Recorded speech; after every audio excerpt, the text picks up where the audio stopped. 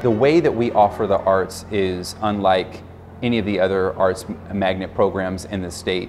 We don't just say we're an arts program because we have elective teachers.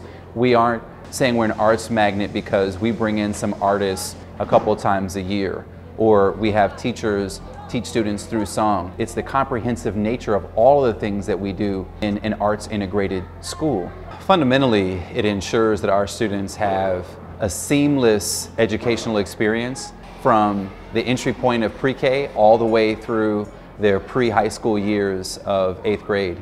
And for us, a formula and a success that has only increased in its attractiveness for families both new to the country and families who are multi-generational St. Paul families. So the arts program is probably the biggest drawer of all, and it works beautifully for families looking for those enrichment experiences that come through the arts, be it vocal music, be it visual art, or performance. And our performance looks like dance and theater now, and so it's very multifaceted.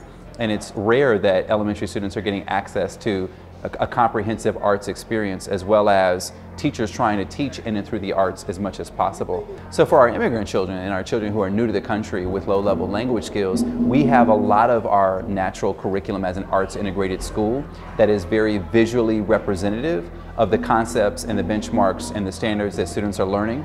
So it really is a beautiful marriage of the programming that we offer, both arts programming as well as our language academy program for newcomers here. And then we also, of course, have English as a second language staff that work very closely and collaborate tightly with our core classroom teachers.